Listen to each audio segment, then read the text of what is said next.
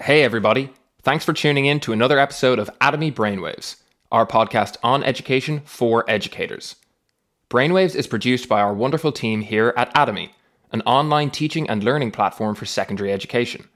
We provide engaging, curriculum-specific videos and text lessons for over 190 subjects, as well as matching quizzes and exam practice that can be used for both learning and formative assessment. We also provide powerful analytics that can help teachers diagnose how their students are progressing and zero in on who might need a little bit of extra help. We aim to make life easier for teachers, give them more time to work on the most important things, and ultimately help to generate better outcomes. If you'd like to find out more about Atomi, head over to getatomi.com and feel free to give it a go for free. On today's episode, I had the pleasure of speaking to innovation in learning and design expert Steve Collis. We spoke about the importance of how people, space and culture interact in a learning environment, Steve's role in making this as productive an interaction as possible, and heard about some of the best examples of exemplary learning innovation encountered by Steve in his career. If you like what you hear, make sure to subscribe to us on Spotify, Apple Podcasts, or whatever your platform of choice is. And if you're feeling it, leave us a cheeky 5-star review. In the meantime, enjoy.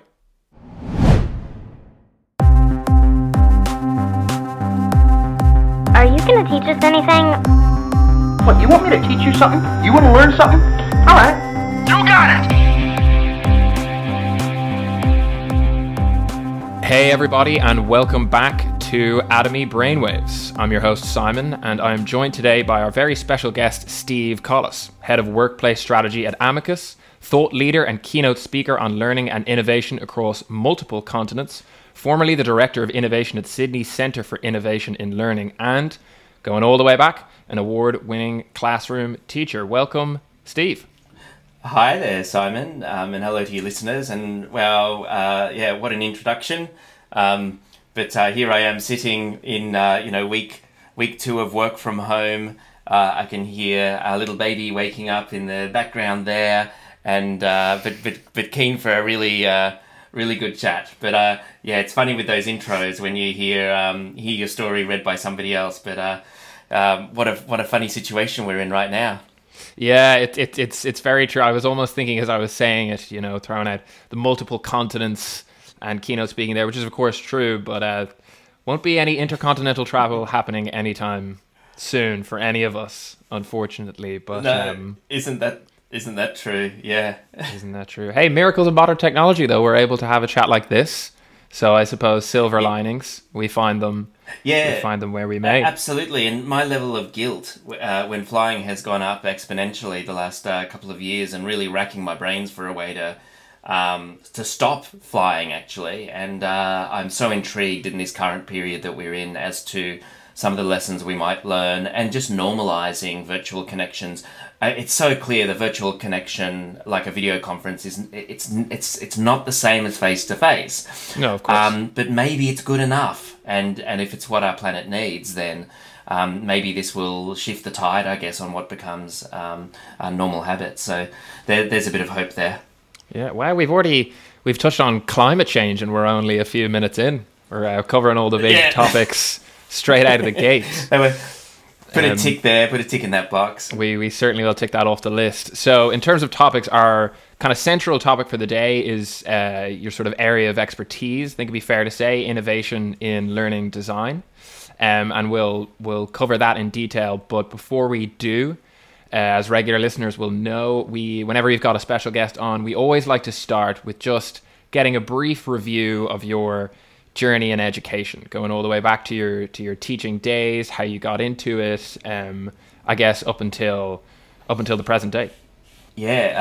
Sure. And a great place to start, because I think our journeys and our experiences always impact how we view the world and the strengths and the insights that we have. I believe that we each have different insights, and that they're very often complementary. We catch each other's blind spots. I landed in education as a high school teacher in, I think, 2001 as a French and English high school teacher at a small school with about 350 kids on the north of Sydney called Northern Beaches Christian School. And my first day, I remember still, for many teachers, that their first week, their first year is a little traumatic, because there's me and rows of desks of 30 kids, and I've got to teach them French, and they don't necessarily want to learn French. And so... What? I'm shocked to hear this. Unbelievable. In Australia... Personally, I loved French. Yeah. Shocker. Oh, and anyway. Like so many teachers, it feels like a game you just can't win. And so that was certainly my opening chapter. But by fortune or luck, I was at the school had just got a new principal, and he was keen to do anything to break that model of teaching that I'd landed in. And we grew to about 1,300 kids, and were able to do capital work programs at the same time to cater for that. And what ended up happening over the next 5 or 8 years was I was caught up in an innovation movement at the school. And his mottos were do, then, think, ready, fire, aim, question everything. That's what he was saying from a leadership perspective. And we were able to break everything that we knew to be school over time. And one thing that was special that occurred is we were able to scale it. Heaps of schools have little pilot projects, really cool little projects running, but we were able to scale it around the whole school, and ended up from about 2010, we were getting so many visitors that we launched a consultancy from within the school. So I ended up, first of all, it was just showing people around and showing principals and leadership teams from other schools around to sort of see what we were doing. And then we realised that we hadn't decoded, we hadn't figured out how to explain the successes that we'd landed on in our innovations. So we started charging. It was a bit of a risky thing to do. We charged the other schools that wanted to come, and we used that to resource offerings to them to help them figure out their journey. And then a couple of years ago, well, actually 2016, so a few years ago, after doing that for a few years, I took a deep breath in and came over to the corporate world. So the last 3 or 4 years, I've actually been working in the reason why I made the jump to corporate is because it dawned on me that actually the world of work was facing really the exact same issues. You talk about moving from a factory paradigm, away from a factory paradigm. You talk about questions of intrinsic motivation and engagement. Workplaces are talking about exactly the same things. And the lever of being able to change the very environment and therefore change the mindsets and the culture, it's exactly the same conversation. So I've been working in corporate for a few years now. That's been a hell of a learning curve for me. But now what I'm really keen to do is to unite the two worlds, because I think often the problems that we're wrestling with have been solved by other communities and other domains outside of our current experience. So the best place to look for solutions is not within your own backyard, but it's to look at other exotic domains. And not that corporate is a corporate space is utterly exotic to schools, but you got to look outside the fence. And I'd really love going forward to unite these different conversations. That's the quick version of how we got to today. Well, it's a really fascinating journey, and I suppose a pretty unconventional one, considering where it started all the way back in the days of French teaching. But would it be fair to say what comes across in what you're saying is it was never a set roadmap of a plan in that regard? It sounds almost more like an organic process that came out of the combination of the school where you found yourself in, and your own reacting to that and sort of reacting to situations and evolving is how you ended up moving from that specifically education based into the corporate world and on to the goals you're talking about next. Yeah, 100%. And I think in that description, you've captured what most of our life journeys are like. In fact, what life is like. And actually, I think that insight needs to feed back into school, because one thing I always resist and have always tried to present a countering view to is a vision of learning, of kids learning that is strictly linear and predictable. So in no other part of our lives do we experience journeys that are like that. We often experience times of stagnation and then sudden growth. We bump into the right person. We bump into the right little bit of knowledge or insight at just the right time. It takes us out of our comfort zone. And so why... Going back to go forward, that kind of thing. Absolutely. And then sudden leaps forward happen. So all of the architecture of schooling that presumes linearity, I mean, just the lesson plan, the idea that 30 kids with different moods, different personalities, different background knowledge. And we talk a lot about differentiation. And when I started teaching, there's a lot of talk about differentiation. But, it often meant a secondary plan for the quicker kids and a third plan for the kids who were struggling. And so suddenly you've got to have 3 different hats on, and it still doesn't work because now you split the 30 kids into 3 groups of 10, and you're trying to be in multiple places at the same time. You cannot control this. Life is not controllable, and so the mindset of controlling and measuring and that's everything to me that's in factory thinking. It's very reassuring.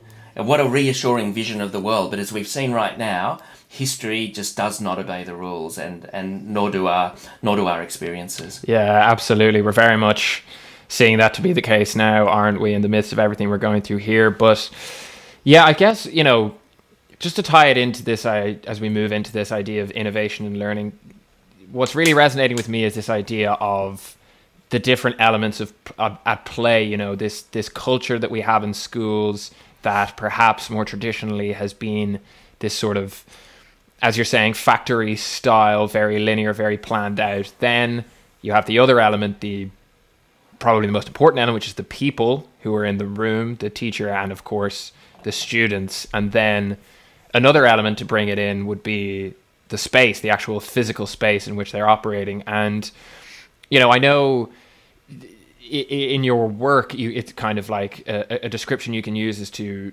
be at the center of this space, I suppose, between those elements, people, space, culture. And I was wondering if you could talk to us a little bit about what it's like to be in the middle of that, how these elements interact and your role within that. So my passion for that, I think, I trace back even to, wanting to play Lego as a kid, and then as computer gaming environments developed, getting in, those endless hours building worlds in certain computer game environments, and then reading science fiction. And when you read science fiction, the whole fun of it is they're building an alternative world, and you're going, hang on a tick. So it casts light on your current situation because the world doesn't have to be this way. I think travel often triggers the same sort of passion in people. Is it doesn't have to be this way, and the core insight that has become the defining driver, I think, in my life is that ultimately who we are and our attitudes and our emotions and our actions from moment to moment. We'd like to think that that's a matter of personality, but actually, to a large degree, it's a matter of the situation that we're put in. And so situational factors become as much part of who we are as what's inside our body and our brain. So anyone who's been really chilled one moment, but then gets behind the wheel of a car, and I've seen this happen, these lovely, gentle people who suddenly become mini monsters when they're driving in traffic. So their personality hasn't changed. Very real. Very real, right? So, but they're in an enclosed car, this enclosed space. They don't have face-to-face contact with the other driver.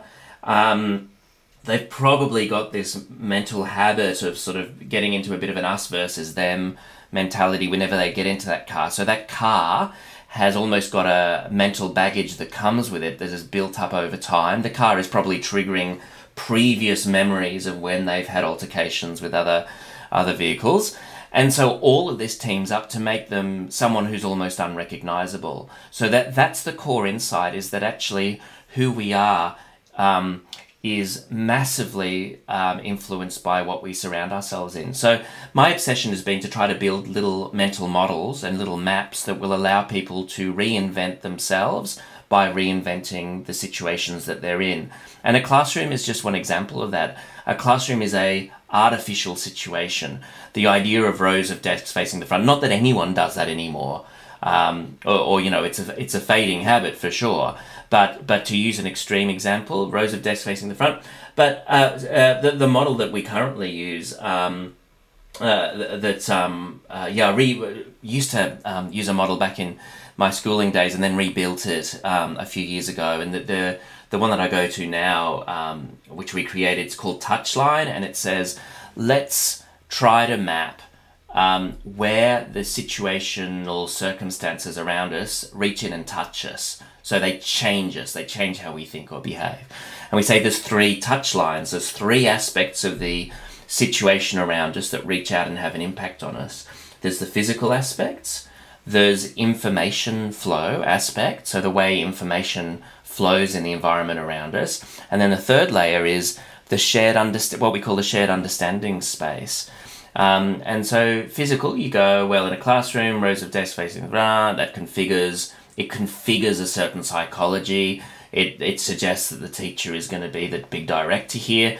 Now, you can put kids in group desks, and that still remains the subtext, though, of course. Until you get real freedom of movement through physical space, until you create empty space in a physical environment where it's literally unconfigured. The kids can actually create the space themselves. Until you've done that, that physical space is really has an agenda that is telling the kids that they are not on their own turf. They're on somebody else's territory. But then when we look at the information space, you know the old saying, information is power. And it's so true. And in 100 years ago, even textbooks would be expensive and perhaps a little bit rare. So literally the teacher was the only person who had the knowledge. But as soon as even just paper becomes, with printed knowledge becomes a bit more available, as soon as you start having encyclopedias at home, or a book that you can borrow, it's actually quite subversive and it's empowering, and it allows kids to access that core information when they need it, let alone transmitting information from person to person. Think about this. In the notion that in a learning space, passing a note from child to child, like somebody passing a little social note around the room might be considered against the rules, but that's actually information flow. Those kids are trying to talk to each other, and they're interested in their own social fabric. So information flow becomes this really interesting line of inquiry. And then finally, this idea of the shared understandings we bring to the space. So teachers are typically really aware of this because we set up rules. What are the rules of engagement? But the more you look at those shared social contracts that we bring to a space and we associate with a space, the more that comes out of the woodwork. So sometimes these are formal, sometimes you put them up on a poster on the wall, but a lot of the time they kind of write themselves. And so what I love to do is to try to bring all of this stuff out of the woodwork and say, let's take an inventory of the circumstances we've set up in this situation. And next, let's go to a blank slate and rewrite every aspect of this. If we can move furniture, if we can change the physical space in some way, change those information flows, and then change the sort of social understandings that we're bringing in that govern how we interact. So and to what extent, sorry to cut across there, but just one thing that's coming up for me here, I think it's a fascinating way to look at it with this kind of 3-pronged approach. But when you're talking about that idea of redesign, to what extent do these 3 elements impact one another in that question of redesign? By that I mean, to what extent should the physical layout of the room be rearranged so as to facilitate information flow, or vice versa? To what extent does shared understanding get molded by actually how the chairs are positioned, or is it the other way around? I know it's kind of an abstract sort of a question, but I'd be interested to hear your thoughts on it. I think it's important because often when people are trying to redesign a situation like a learning context, they alter certain elements in one of these layers, or even a couple of these layers, But then because we're fish in water, so what's familiar to us becomes invisible. And so often other elements are left unchanged. And what that does is the space basically fights itself. So imagine a teacher who's created a bit of choice in their overall learning architecture. So, you know, for the next week, you guys can work solo or you can work in a group and you can choose this topic or that topic, and you can express your learning in either written form or in a presentation. And then, of course, the physical space just will not allow any physical movement. It doesn't have the tools that they need.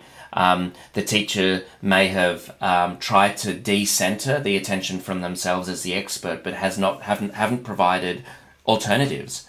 You know, there's this big question of direct instruction that's always been hovering around, or you know, explicit instruction, and there's always a question of pendulum. So suddenly that gets demonized. Oh, the teacher can't be giving explicit instruction.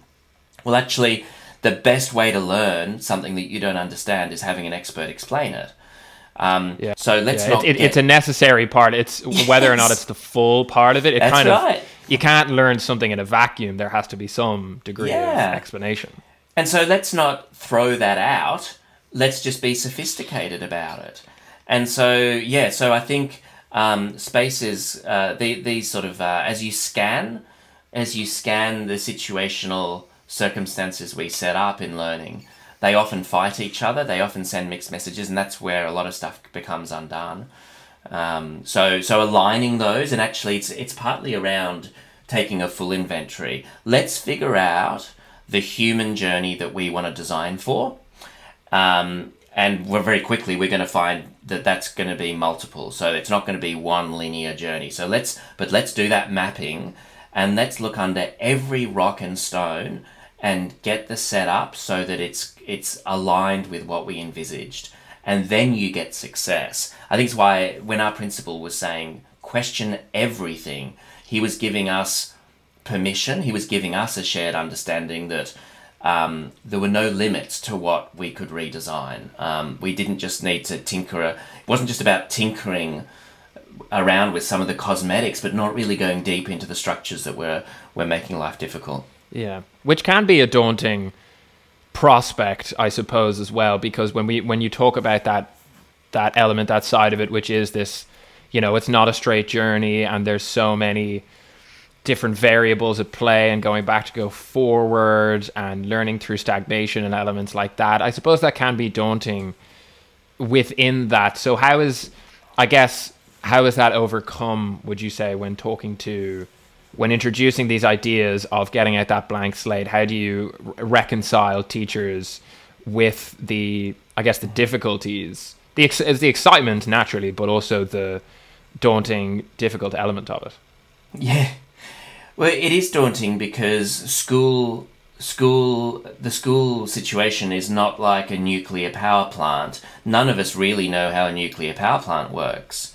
But all of us went to I hope the school people who work there do, but they do. Everyone outside, yes. But everybody went to school for 13 years, or however many years they went to. So, and we see it portrayed constantly in soap operas, and we see the hands going up and the regimented setups, etc. So it's not just that teachers know about teaching, it's that all of society has a deeply ingrained vision of what a learning space is.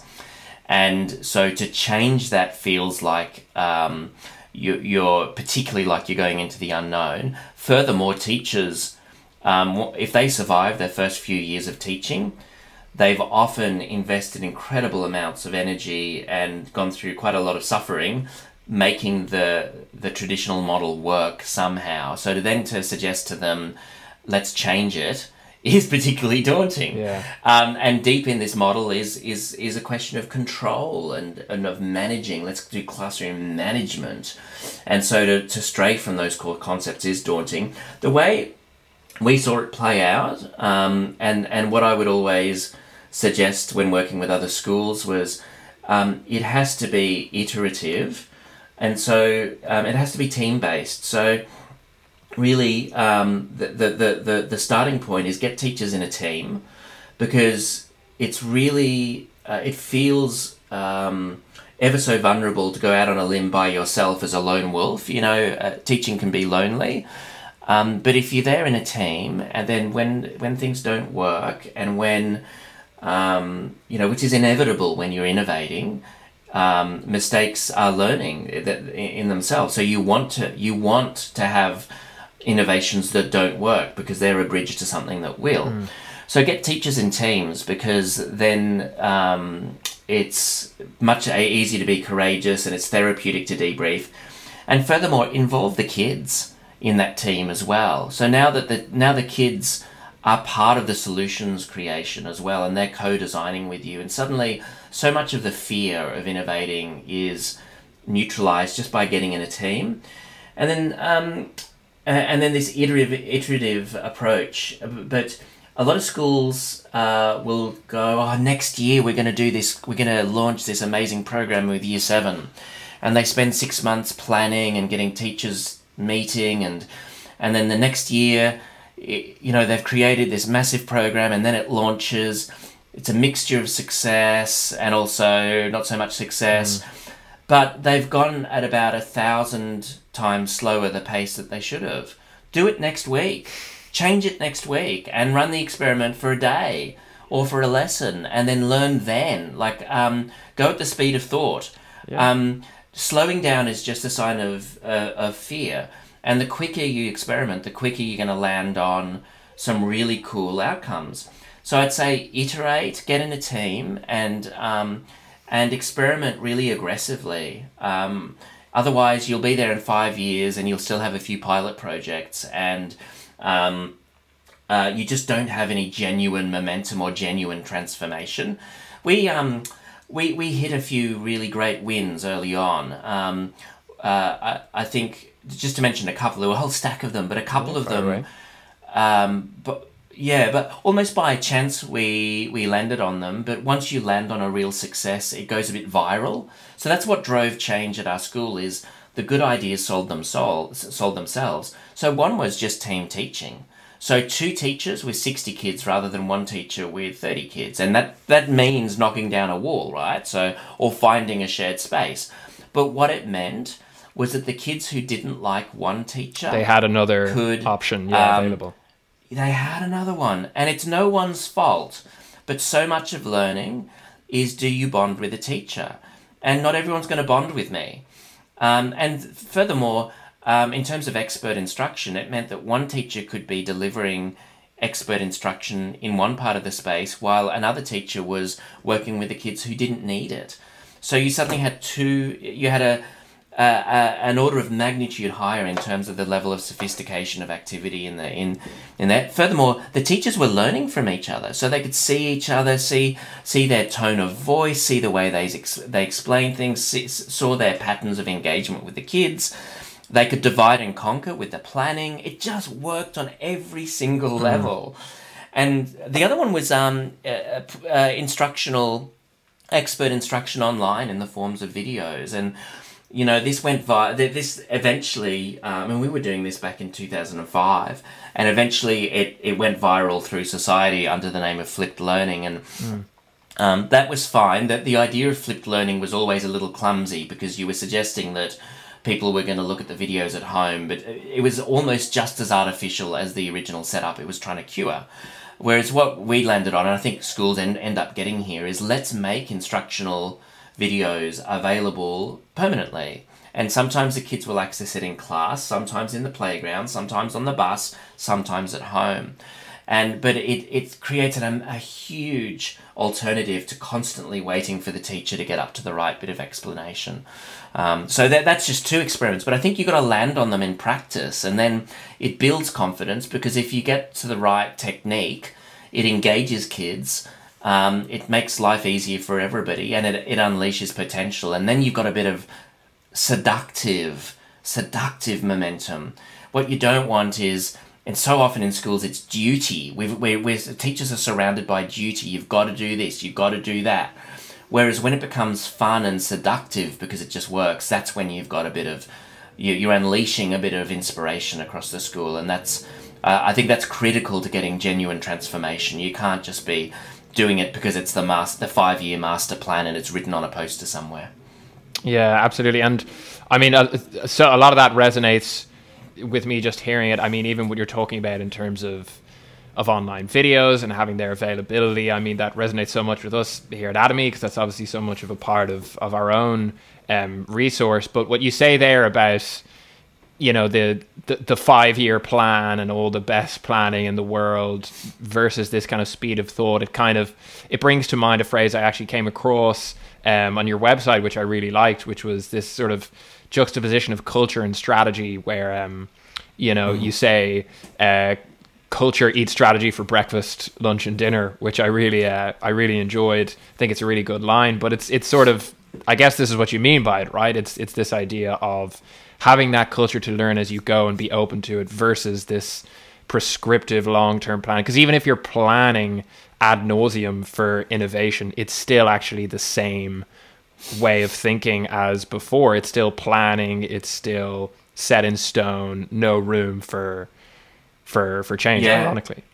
Yeah, I mean, I picked up that quote from I think it's one of those corporate thought leaders, and it's gone viral as a quote, and I've certainly use it a lot. You've stolen it. You've made it your own.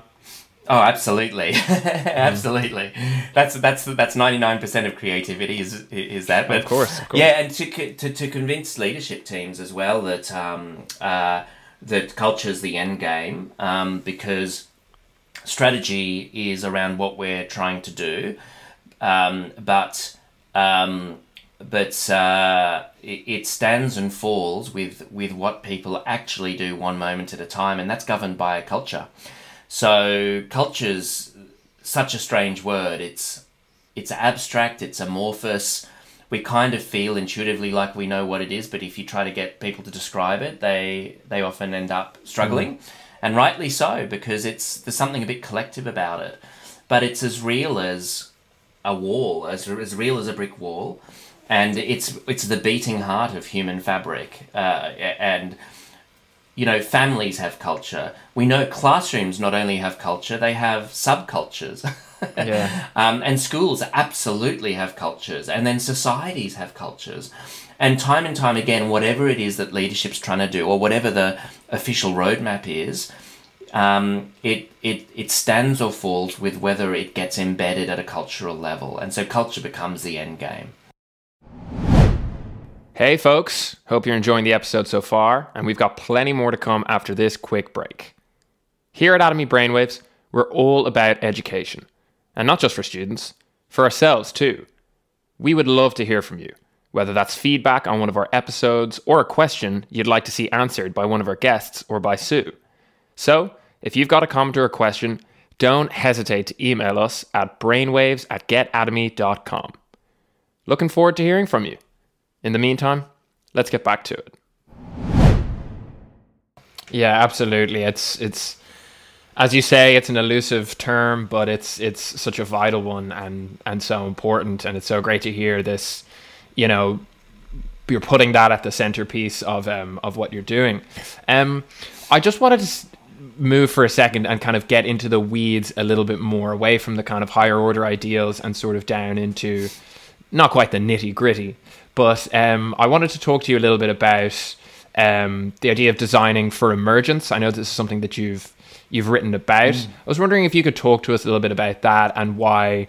I know you've described it as a paradoxical art, and you know, explain to us why that is the case. Yeah, so it's paradoxical because designing means that there's a designer, and that that designer has an idea about the future.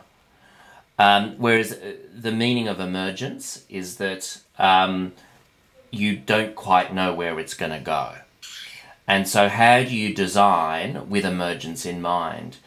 And what I kept encountering is binary opposites in people's thinking. So you go, typically, and I saw whole schools doing this, is if we're not running a constrained classroom where the teacher's pre-scripting what happens, then the solution must be to let the kids just roam free in a vacuum. And so you get these really simplistic notions of self-direction. And then reactions against that, very, very rightly so. You get critics saying, well, kids don't learn in a vacuum and they need to be taught, and this is just going to be anarchy. And that's true as well. So human beings live somewhere in the middle. We're constantly constrained. I live a life of constraint. I can't just do whatever I want from moment to moment. I've got all of these social obligations. I've got rules I've got to follow. I've got work policies. I've got all of these responsibilities. And so we shouldn't try to cure that. We don't want to fall into a sort of a vision of, do you know, Rousseau's idea of the noble savage is what's wrong with society is society. So if we just put people on a desert island, we'd be able to get back to perfection. So what ended up happening then is designing deliberate constraints. So it's not that you demonize constraints or rules. So imagine then we're getting a teacher team with some students in that team as well, and we're trying to design a roadmap for term 1, right, for a cohort of students.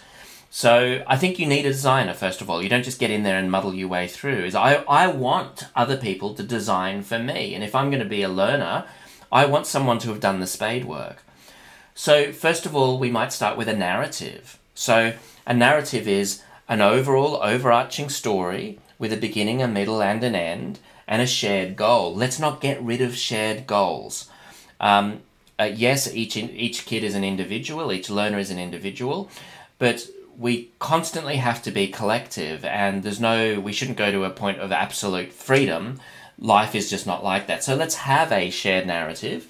And then within that, so I started using the term learning landscape. And so we almost visualize this as a map. And we say, no, there is a shared journey here, and we need to define that. There might be a prescribed topic, etc. That's okay. And then we need infrastructure that sort of then governs movement through that learning landscape. And I don't, the right amount of constraint and freedom, I don't know, it depends on the situation. But the sort of ideas we'd land on is ideas of certain milestones, certain resources to help the kids along the way. Often what ended up being really promising is you design a learning landscape so that the kids who can really go into a vacuum like that, they're the sort of kids who they'll research the information they need, they'll ring up the person they need to talk to, they'll create the project out of nothing. Let's create a bit of space so that those kids get that set up. And then the kids who are really genuinely at this point in time, they need tight constraint and tight help, and they need much shorter cause-effect loops. That is to say, they need to be interacting in a matter of minutes, not in a matter of days or weeks. Let's make sure that those mechanisms are in there. Well, what we're talking about in practice there is let's have a teacher help desk in the corner, and let's train the kids to realize to what degree they need to go to that help desk. Let's create. Because I was going to ask, how does that manifest in a physical space? It certainly tracks, but how does that? You talked about the teacher help desk. Is there any other way inside the actual physical room that manifests itself? Is there students being allowed almost come in and out of the room, or the ones who are taking care of themselves? Do they have a separate space? How does that look physically? So I'd keep on in the physical space and in the information space and in those shared understanding space. I'd keep coming back to the idea of options and choice. Yeah. So you go and so that you're better off defining those choices rather than leaving a vacuum. So you say, look, for the next phase, here are 5 different ways you can go about it. Here are 5 different spaces that you have access to. Each is set up a little bit differently.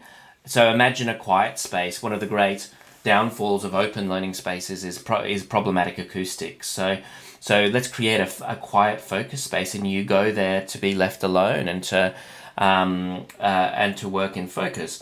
Over here, there's a teacher help desk. Oh, look, we've got certain kids who are experts in particular topics to wear a bit of a name tag that says expert. Here's an expert speller. Here's an expert in ancient Egypt. It's their sort of weird passion. Here's a tech troubleshooter. So we've put an information tag on kids themselves, on the learners themselves, and now they can become teachers. And so now you've got an option of going to a peer tutor rather than a teacher. So we've created almost living, walking options for help, even in the actual student body. And is that a hard sell for the students? Is that something that you find is hard to get students on board for? Because, you know, the idea of being a peer support I'm sure there are plenty of kids to whom that appeals, but I imagine there would be plenty for whom that would be almost a nightmare, this idea of being, I don't want to be the expert. Now, I definitely see how that is something that can be overcome once the situation gets bed in, but to what extent is overcoming that getting the kids on board in such a situation, and to what extent is that a problem, and how might it be resolved?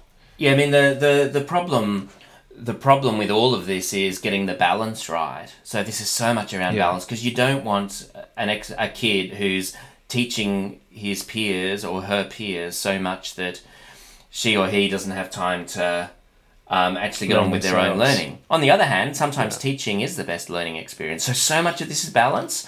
The kids, as much as the teachers can be resistant to these sorts of reimaginings of learning, we often talked about detoxing the kids from their suppositions about school. If they've been used to showing up to a space and being told what to do and getting rewarded for doing the right thing, and now we're confronting them with choice, ambiguity, entrepreneurial mindsets, etc., let's not expect them all to applaud. Some of them will applaud, some of them will kick or scream all day. But unless we're expecting them to go into a job where they're just told what to do by a manager all day, which, you know, those jobs still exist. I've seen them over the last 4 years, but they're the ones that are going to be replaced by AI. They're lower paid and fewer really, and further between. Yeah, fewer and further between, and humans are capable of so much more. So let's not put that ceiling there. But kids will find it hard and they will struggle. Part of the solution is to bring them into the design process in the first place, and part of the solution is that iterative journey. So experiment with them and then reflect with them. So what we would often see, I mean, our most ambitious project was 180 kids, all of Year 5 and Year 6, all day, every day, year in, year out, in one open learning space with 6 teachers. And they would constantly, this is, what I refer to as sort of scaling this up around the school. This wasn't just some pilot projects. This changed utterly how we did school. And they would constantly reflect. They'd have a Friday afternoon reflect time with the students to get the balance right. And because as we created space for emergence, bad things emerged. Imagine little social learning cliques that others are not allowed into. Yeah. You know, that couldn't happen in a constrained factory situation, but because a lot of the learning was now social and organic, we had to constantly come back to nurturing the social learning culture. But you know, that's what we have to confront in all of life. The kids needed to learn how to navigate that then. People talk about teaching kids to collaborate, but you don't do that in a group task. That's not how you teach. We've all done that. We've landed at university and then being told to do a group task, and it's the worst thing in the world. Yeah. So we taught collaboration every second of the day, and the kids became experts at it, and they became experts at putting up boundaries. No, I can't talk to you now, and actually we need to include that other student. Because we confronted those issues in the heat of the battle and kept on reflecting with the kids as to how to grapple with it.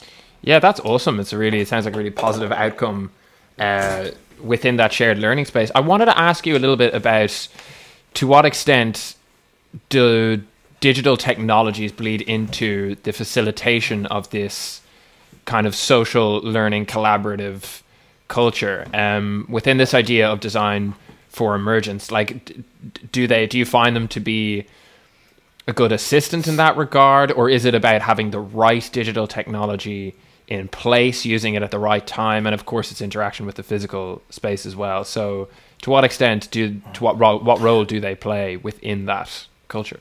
Yeah, we found it absolutely critical, and I think this is why I came across a lot of talk from veteran teachers about open learning environments in the 1970s.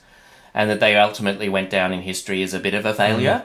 It's because the technology was not there. I really think that. I think part of allowing these more sophisticated environments is having sophisticated information flows.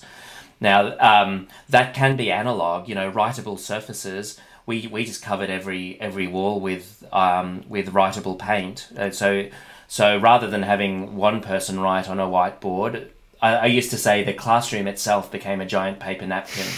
You're sitting there just to jot down some ideas. And so kids were thinking out loud organically, and they were drawing diagrams, and they were annotating each other's plans. Furthermore, even in the analog space, you can create progress dashboards. Progress dashboards were critical. I mean, they're baked into a lot of systems now in terms of badging and level up. So, I dare say I don't know the Atomi system very well, but my bet is that there's progress markers, and they become really critical. But that can be analog as well. There's just such an ecosystem of systems. Edmodo was really critical, so the kids could constantly get onto a live chat channel, post their work, get peer feedback.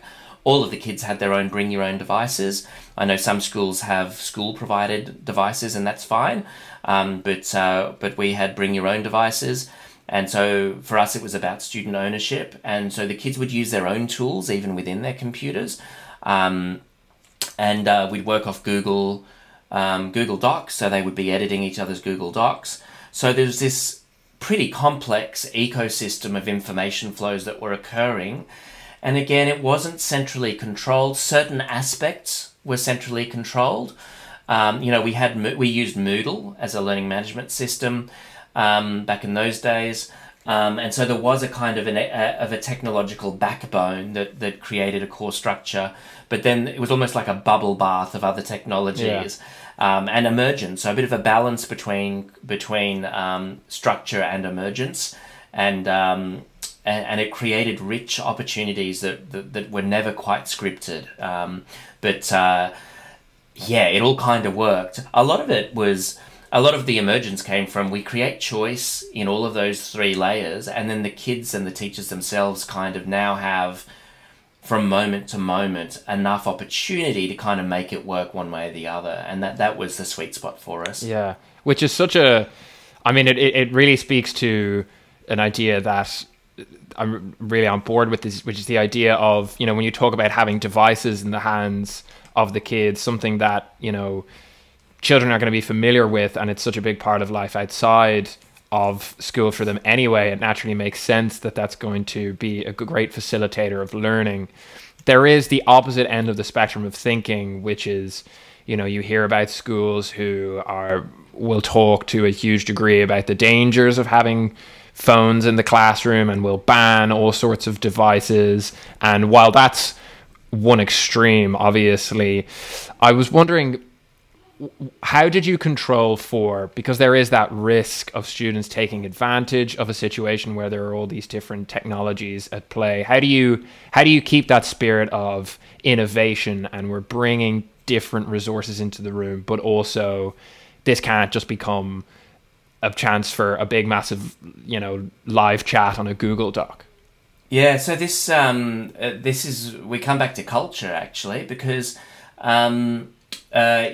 if our mechanism for getting this right is an external force, so for instance, that's where you get the schools saying, actually, well, no, this is too toxic. This is hurting our kids. We need to make school a technology-free zone or a phone-free zone. And I'm not actually entirely discounting that. There's a time and a place to create that space. Kids are not adults, and sometimes they do need rescuing. But it feels to me like it's a bit of a retreat position. And if that's the only governing principle, I think the bar is very low indeed.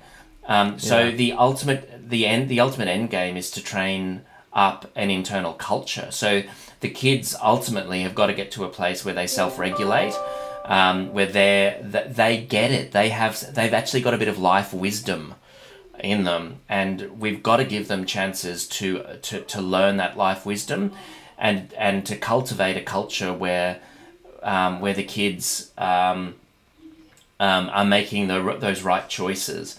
it gets tricky because each kid is a bit different. And you're going to get some pitfalls. You're going to get extremes. I mean, these are the ones that make it into the media, is the extremes. And of course, you're going to find a kid who's, so buried in their own technology that they've lost all contact with civilization. Of course, that's going to happen.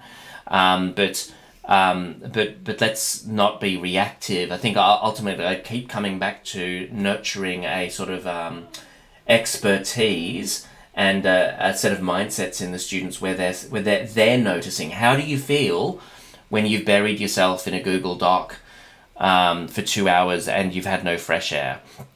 How does it feel when you get silly and so you start deleting somebody else's work in a Google Doc? And it's got to come intrinsically. If it doesn't at school, it won't as adults. We'll just get adults who are reactive and passive and who can't self-govern. So, and kids can self-govern from a very early age. It's been a hell of a journey for us. You may have heard in the podcast in the background our little 10-year-old baby waking up earlier in the podcast. Actually, it hasn't been coming through for me. It's a very well-behaved baby, I have to say. Look, it's a little bit of an Easter egg because I think if people rewind and tune in, they'll catch it. Yes. But I've been struck at even our little 10-month-old. She is as vulnerable and as sort of young as she is. She's a bit of a person basically, and she's trying to govern her own life even at that age. And you look at preschoolers and the way they do run their own lives. They've got willpower. They make choices. They explore their environment. They build. They destroy. All of the things that makes you to be a human is there from day dot. And you respond. If you're a child, you do respond to being given the freedom, the autonomy to do that, right? Yeah. Like I remember a guest we've had on the podcast before, Gavin McCormick, who's a Montessori principal, talking about how in his Montessori it's all about giving kids that freedom, and he had some great examples of how they responded to that with these great innovations of their own in a different sphere, obviously at a different age level. But yeah, I suppose it is the perfect response to that problem. I suppose it as you say, it's not going to work for everyone all of the time, and it will take time, but giving the autonomy, creating the culture, the environment to say, we're in this together and we're trusting you to a certain extent to self-govern, and you'll see the responses from that. Yeah, so let's think of an expanding circle of trust and of self-direction and of internal autonomy. And wherever a school is at, let's open up that circle a bit. It'll result in a few crises, right? So it'll fall over a bit. That's okay. Push through that. Learn the lessons. Then expand the circle again. Then expand the circle again. Time and time again throughout history has changed when humans self-organize around core principles and they just make it happen. Nobody tells them to. There's no rules. They smash through the rules and they make amazing stuff happen. So the limits we are putting on the younger generation still, there is no end to the potential that could be unleashed if we can just get those higher levels of autonomy. And so we've just got to keep boldly increasing them. And if it blows up in some situations, that's okay. Let's learn from that and keep going down that path. There's always worth coming back to self-determination theory. For me, it's an old chestnut. A good body of research that talks about autonomy, mastery, and relatedness. And I'd always be looking at those three ingredients for humans stepping up and being the best that they can be. And you can't ignore the autonomy. We want to be autonomous, and when we're autonomous, that's when the magical things happen. Yeah, absolutely. And I suppose that's so much of a backbone of what innovation is all about, creating the conditions for the autonomy that gives rise to the best kinds of innovation. And I guess, the next question I was going to ask you was to run us through some examples of the best exemplary learning innovations you've encountered. I feel like we've touched on a few already. They've just organically come up. Yeah. But, if there's anything else, any other examples that you can think of? Well, one that springs to mind, it's this zone program. So this was all of year 5 and year 6, so 180 kids. And one example of a term, of a 10-week unit that they undertook It was around the built environment in cities, and they because they had that 180, they had room for 180 kids, so they carved up 1/6 of that space, and they cleared away the furniture, and they made it a blank space. And over the course of the term, they physically built a model city in that space. 180 kids did. Wow. And so to do that, the kids ended up wearing different hats. Some of them were town planners, some of them were financial controllers. You know, they had, again, this structure to the project that allowed the kids to delve into different areas of expertise. Then they had rules of engagement. So if you wanted to suggest where the roads were going to go in this city that was being designed, you could propose it, but then it had to go through a committee made up of the kids, and those kids were experts in road Their planning. own little bureaucracies, and so they popping up. Yeah, totally, absolutely, yes, and so each of these different roles was backed up with online learning. So there were kids learning, you know, earning their traffic control badge, and kids earning their sort of marketing badge. There were expert sessions, so you can imagine with 6 different teachers, they could be running face-to-face workshops at different points. And often what they do, they'd run the same workshop maybe 6 times or 10 times over 2 or 3 weeks. And some of them were compulsory. Yeah. So, okay, it doesn't matter who you are, it doesn't matter what role you are. A core competency here is, you know, and it would have been literally a literacy skill that was being embedded in the project. So you have to come to this masterclass, but you get to choose when. So if you're on a roll, if you're focusing now, or you're trying to build your roads right now, don't come to the one that we're running now. And that made all the difference, is the kids were showing up with their own 2 feet at the time that was right for their flow. Autonomy, and they still got... Yeah, they still got... We were still assured that every single kid had gone through that particular gate. So there were... there was assessment processes there as well. And so there were all of these paths mapped out. Some of them were central for all kids. Some of them were these sort of role-based ones. And in terms of progress and the physical space, you literally saw a city being built over the course of the term.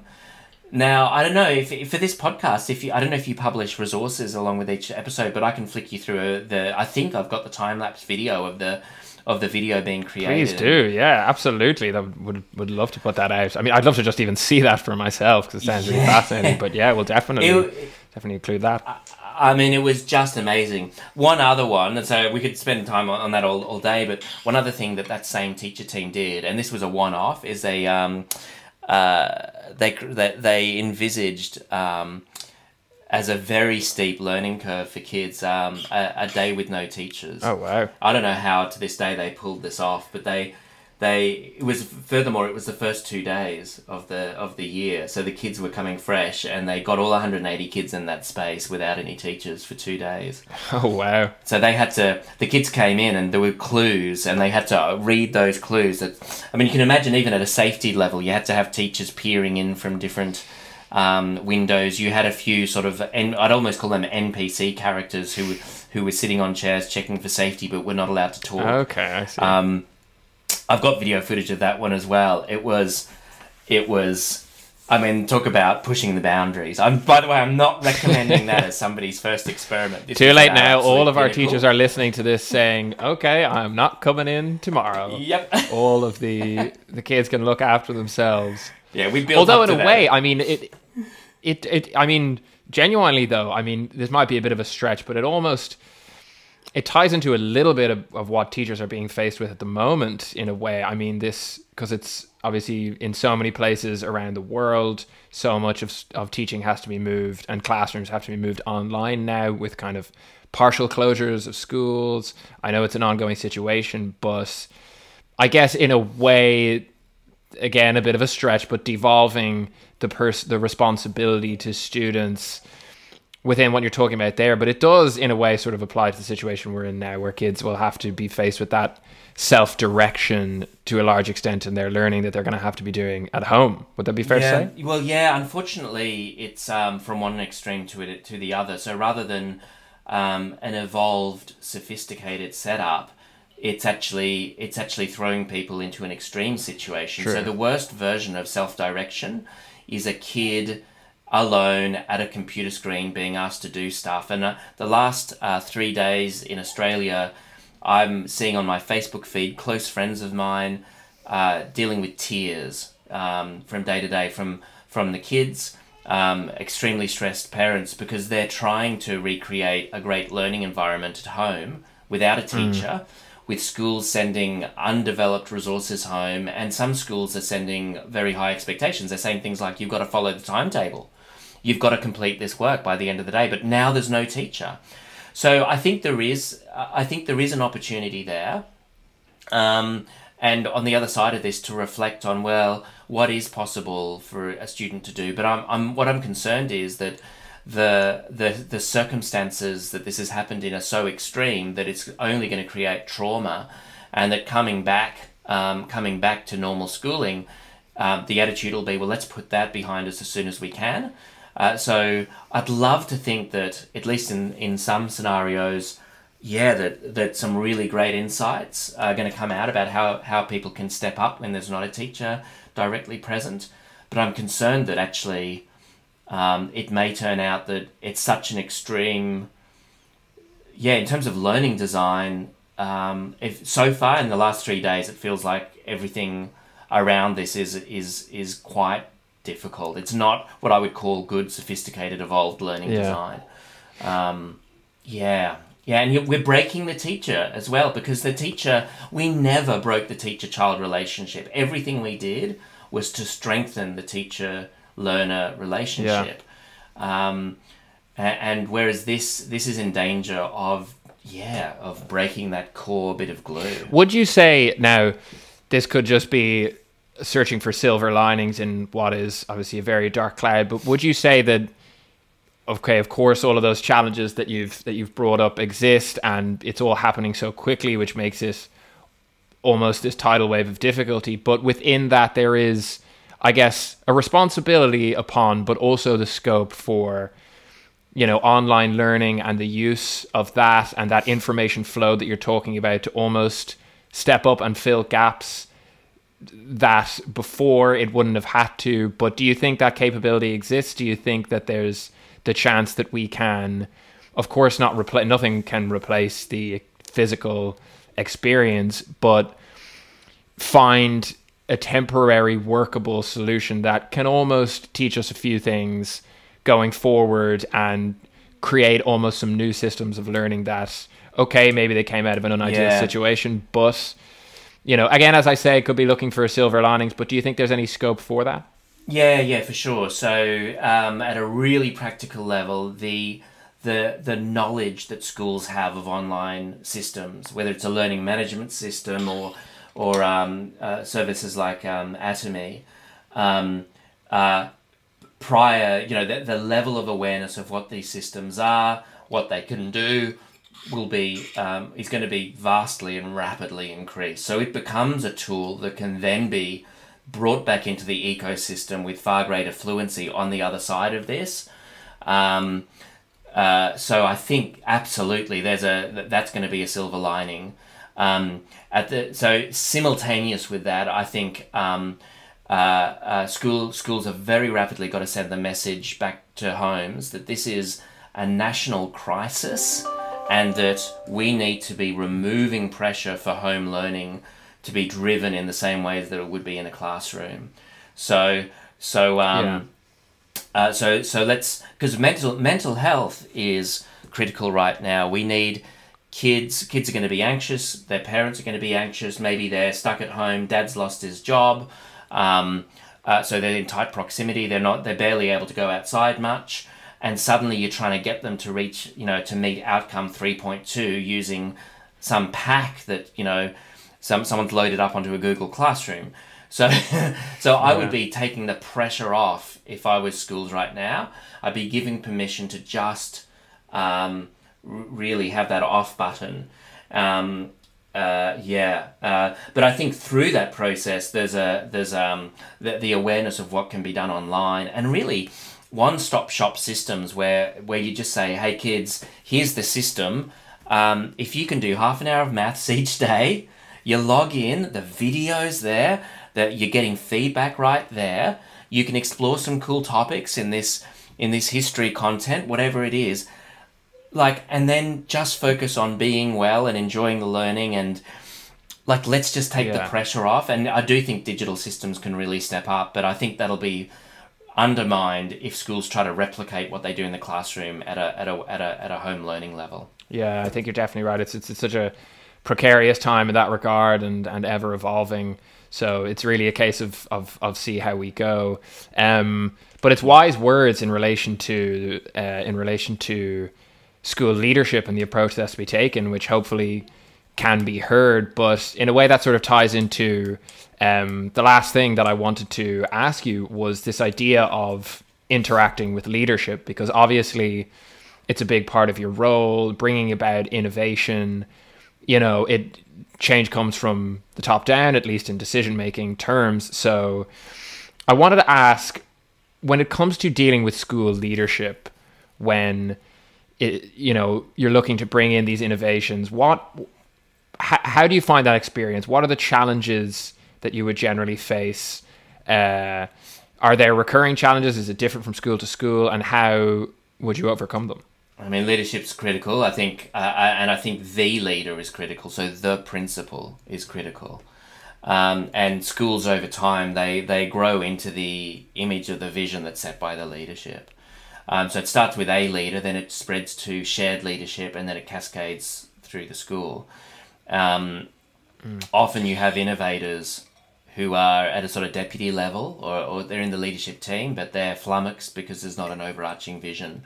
And unfortunately, I've got to be frank, in my experience, a lot of leadership, because schooling is such a conservative sector, is leaders got there because they are inherently a little bit conservative. They're reassuring to parents, and no one likes experimenting on kids, right? We don't want our young people to be the guinea pigs, and so there's this real resistance to risk taking, and it's a shame, because that's actually the worst thing.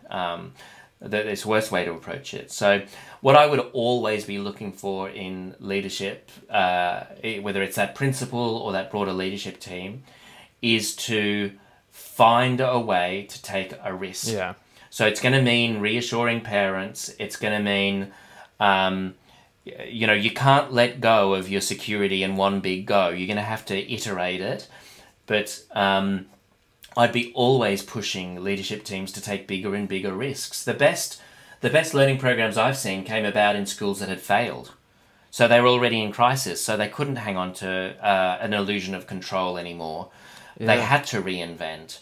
And so, that's often where I'd be able to go and work and engage, is in schools where now there was massive potential because they'd let go of a bit of control. And that's what worked at our school as well, as a principal who was willing to take risks, to get a bit of a maverick spirit happening at the school, and was happy to sponsor that. And so that's always what I'd be looking for, to see real progress in changing the paradigm at schools.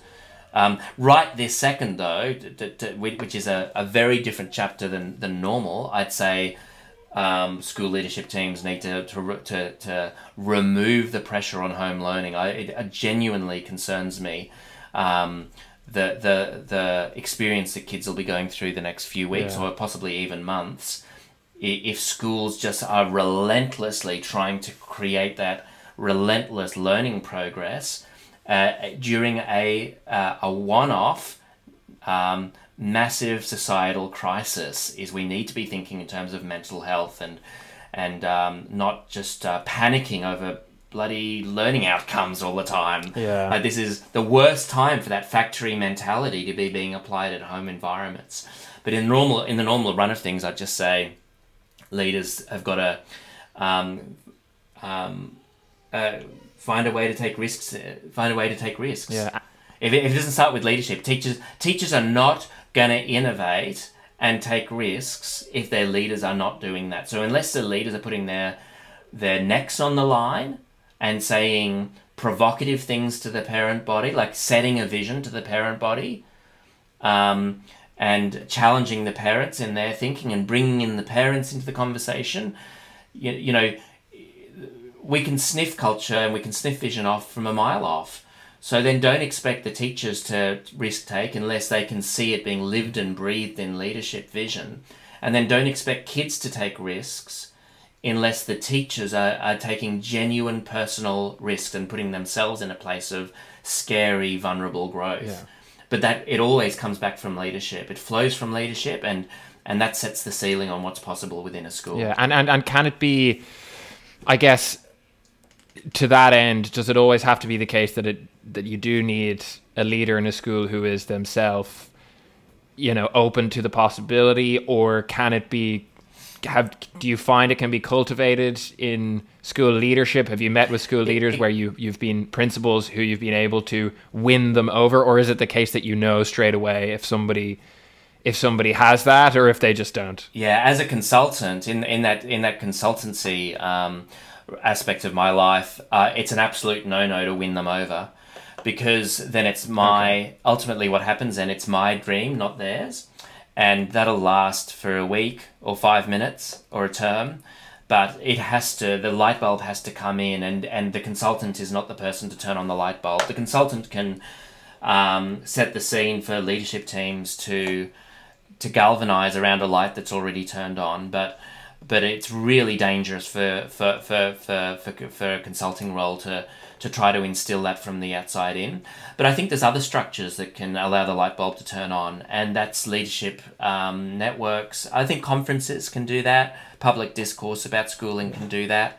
And that can take leader teams on their own journey. I can facilitate a journey, but that it's got to emerge internally, and that's the fine line. So until I can see that within a leadership team, I can't work because it's going to be my journey, not theirs. But leadership, all of that public discourse, so conferences, leadership networks, and those sorts of things. I think visiting other schools.